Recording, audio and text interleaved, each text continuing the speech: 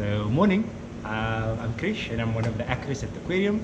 I'm responsible for our jellyfish and our corals, and yeah, this is us during lockdown. What's nice about lockdown is the fact that we don't just have our own areas to look after, we get to look after a bunch of other areas. And though my interest is invertebrates, animals are the backbone, yeah, we get to look after sharks and a bunch of other things as well. So I'm just gonna walk you through some of the exhibits and then we'll do some feeding in a bit. This is our coral exhibit. We have lots of hard corals and soft corals. We have a school of fish in the tank because a fish's poop is a very good food source for the corals.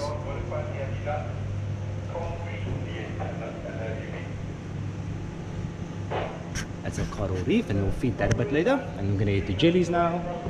So part of being under lockdown is the fact that you get to see pretty things that you don't normally get to see, like the rainbow of lights coming from the predator exhibit. It's always nice to see that in the morning. So we still have lots and lots of jellyfish on exhibit. Let me climb up here so I can show you guys.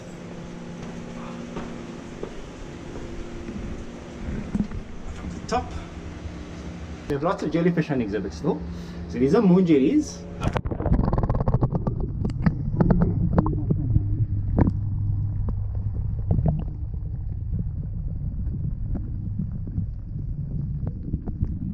So jellyfish are just basically giant nets for food, and I'll pour some smoothie in the water now so you guys can see that. So the jellies get smoothie every day, and in the smoothie is everything you can think of on the seafood table, from fish eggs, prawns, krill, mussel, a ton of food.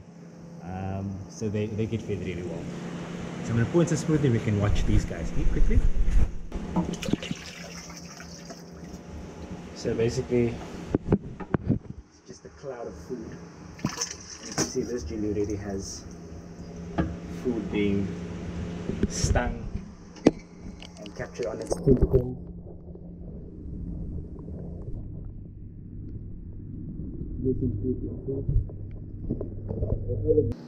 So you can see, they used to have little hairs from the edges of the umbrellas. Now those little hairs are becoming clumped. That's basically where they stung some food, and as the jellyfish pulses, it's flicking that food onto the 4 lower lips in the middle of it, and it will rub it into its mouth. So that's basically how they eat. And as they swim, they're always eating, always consuming some sustenance. You see all of this one's little hairs or tentacles are all gone. They're not gone, they just fired and stung some food. So jellies get fed smoothie, as I mentioned before. And what's quite cool is jellyfish have stinging cells on them called nematocysts. Basically, it's just little harpoons of venom that grab onto the food and allows the food to stick to the jellyfish. And so the jellyfish have stinging cells that fire and harpoon everything. So they've got a stinging cell to catch fish, a stinging cell for fish eggs, a stinging cell for jellyfish if they eat jellyfish. So it's basically like Velcro sticking to certain kinds of material only. And so this smoothie that I'm going to slowly feed to the jellyfish now, we put it in between the lips of the jelly. See if I can record it underwater for you guys. Oops.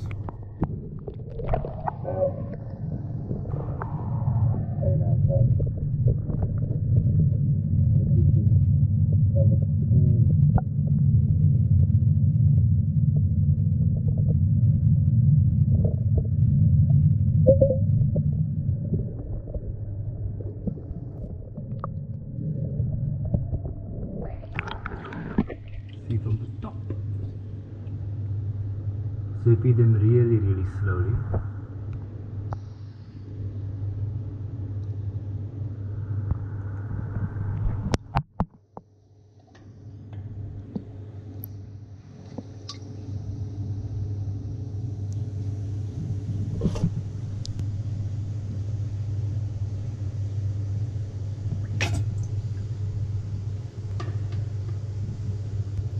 And whatever wisps away back into the water, the jellyfish will eat later as they pulse and swim around. So don't worry about that. It's not being wasted. The jellyfish will just have it later. It's like having too much food for now, just keeping it around for later, basically. So the aquarium is quite cool. We keep jellyfish that's found nowhere else. we're going to do some water changes for our Cape Compass jellyfish. So those are the ones that you will normally see wash up in False Bay and Table View. We also have some really cool root mouth jellies. It's the first time root mouth jellies are being grown.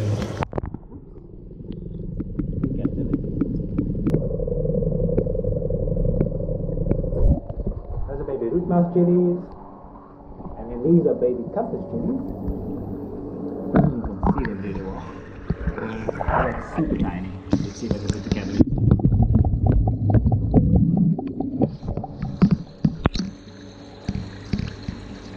Lots and lots of baby upside down jellies, like a lot of things.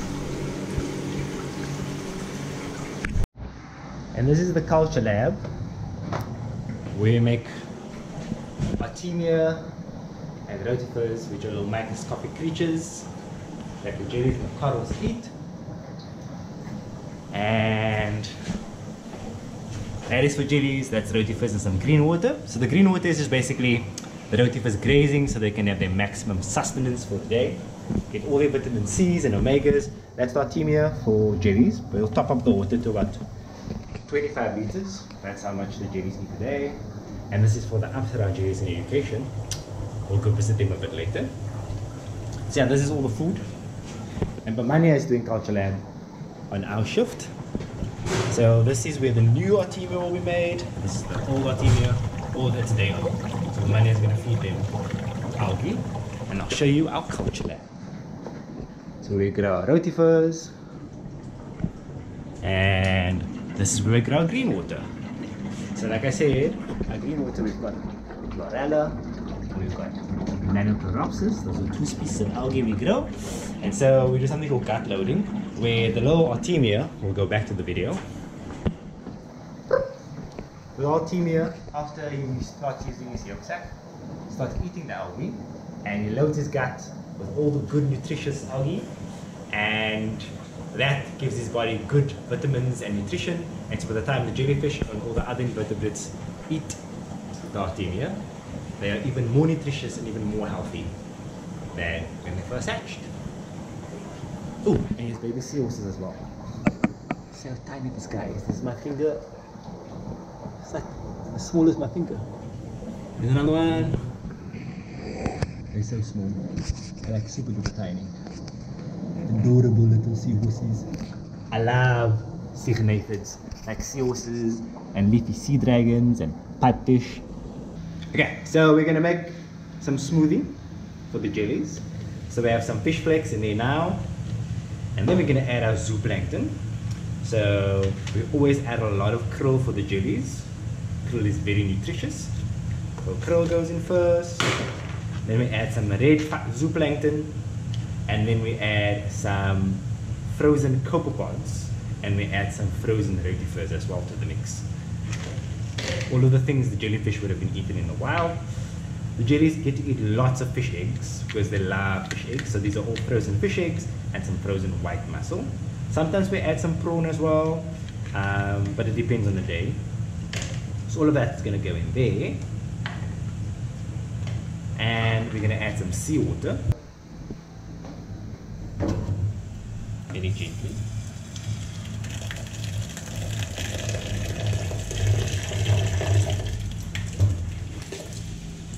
And then we're going to blend it.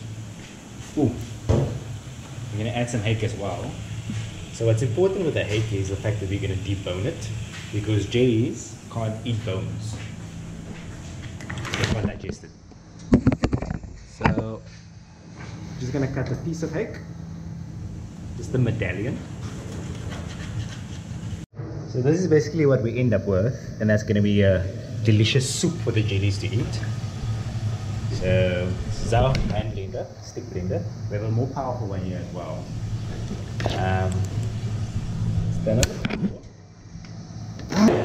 The thicker the better.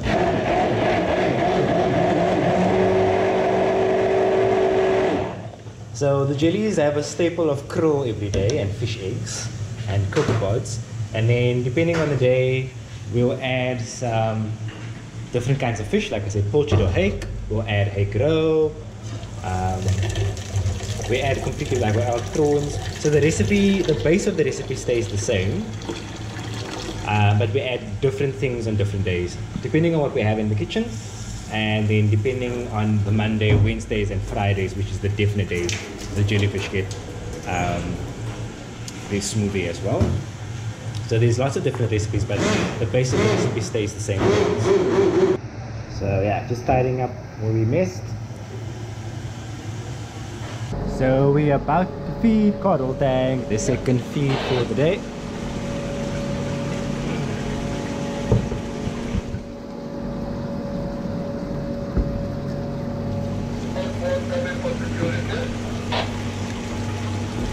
So in here we have some krill and some zooplankton.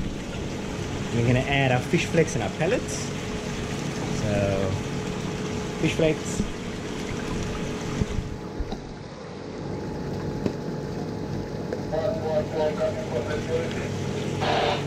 A scoop of that.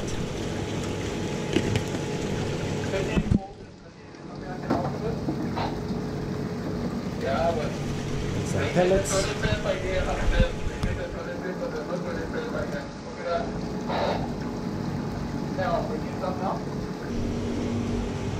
All of the fishies. You see them all coming. Go and grab something to eat. We'll go to the front of the tank just now.